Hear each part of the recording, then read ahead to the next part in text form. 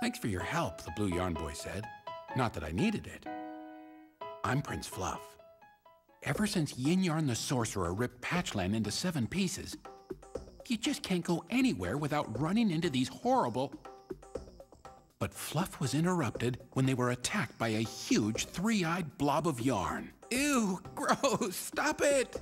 But before the blob could eat Prince Fluff, Kirby transformed and smashed it to smithereens in a most spectacular fashion. Among the little blob bits, there was a shimmering piece of spiraling yarn. That's it. That's the magic yarn, Fluff exclaimed. This was what Prince Fluff had been looking for. Yin Yarn had stolen the magic yarn from Patchland.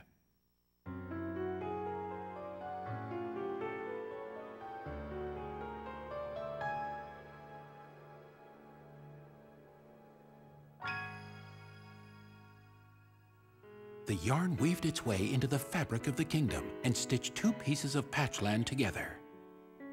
What about the other pieces? I've got to find the rest of them. Kirby, always happy to help, decided to help his friend recover the missing pieces. And the two began their journey to stitch Patchland back together.